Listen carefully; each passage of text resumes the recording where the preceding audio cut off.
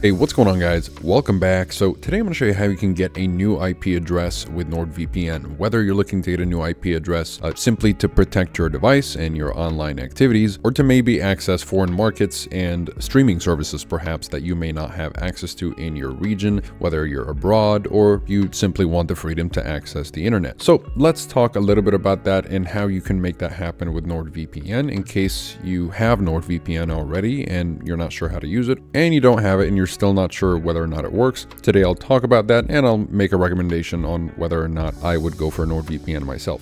Now let's start with how you can get yourself a new IP address. Now, the first thing you're going to do is, well, download the VPN. You must get a subscription first, so you can use the link below if you'd like to save a little bit more money on your subscription. Once you've downloaded the application, whether you're on Windows, Mac, iOS, or Android, or whatever other device, it's roughly going to be the same interface as you can tell right here. So once you're in the application, it's as simple as zooming in and out on the map or searching up the location yourself on the search bar right here. Or using the list, you can just scroll down the list and find the location that you're looking for. You've got 61 locations or 61 countries and over 6,000 servers. So you do have plenty of countries, not as many as other big VPNs, I would say, like Express and Surfshark.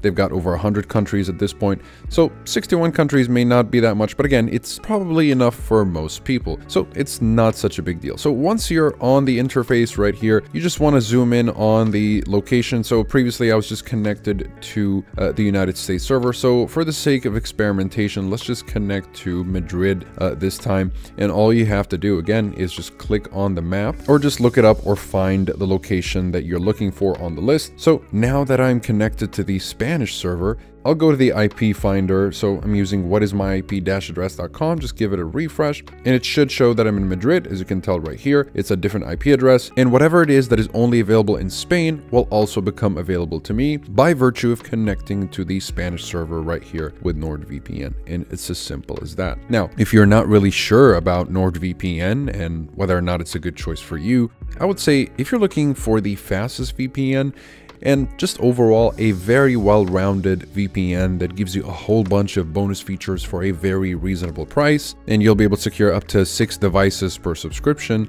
And it does the job if you're looking to stream all kinds of streaming services or access foreign markets that are not available to you, and also freely access the free internet no matter your location. Then NordVPN is honestly a solid choice, especially if you're looking for something that is secure, that doesn't share your information with third parties or ISPs or anything like that. Yeah, NordVPN, I would say, is an easy recommendation for anybody looking for a solid VPN. So feel free to check out the review below though if you'd like to learn a little bit more about it. And again, if you end up getting it, you'll find a discount below that'll save you a little bit more money. Besides that, comment below if you have any questions. I'll be happy to answer all of them. Like and subscribe if you'd like to support the channel and stay up to date with everything VPNs and cybersecurity.